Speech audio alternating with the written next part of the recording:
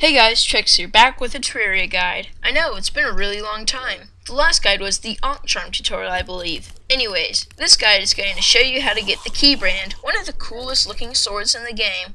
The Keybrand is found in the hard mode dungeon after Plantera has been defeated. It is a 0.33% drop chance from blue armored bones on the screen, rusty armored bones, and hell armored bones.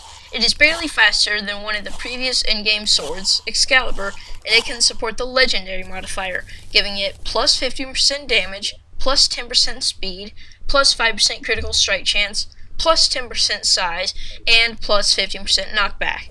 Quite the sword, I must say. It does 55 base damage and 4 knockback. The Keybrand is actually a reference to the Kingdom Key from the Kingdom Hearts series. Thank you all for watching, and if you liked the video, then be sure to like the video and subscribe. It helps my channel out a lot. See you next time. Goodbye.